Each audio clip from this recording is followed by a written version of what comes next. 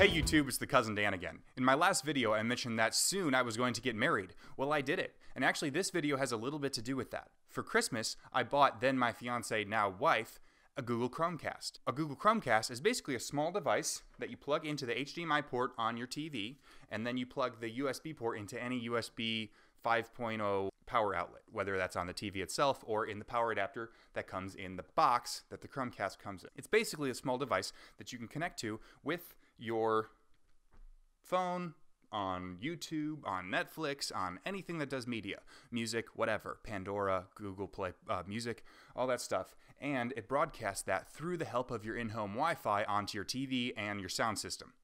Sounds pretty awesome, right? Well, sometimes the port on the router or the router modem combo that you use does not offer support for this kind of activity. I'm going to show you in some screenshots now how you can fix that, because it's kind of a pain if you can't. And I found out online after searching some forums that a lot of people are having this problem, so I decided to make a video about it. So here's how you fix that problem, at least from the perspective that I had when that problem made itself known to me. First off, as a disclaimer, this may not work for every modem ever created, but this is a good shot for most. Open up your browser. In this case I have Chrome. In your address bar type 10.0.0.1, enter.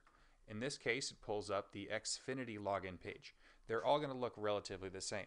My password is custom here, but the password is probably going to be actually the word password, and your username is going to be admin. So I'm going to type in my set password, and then I get the control panel. Click on Advanced, click on Device Discovery, make sure that UPnP is enabled and Enable Zero Config is enabled. Press Save.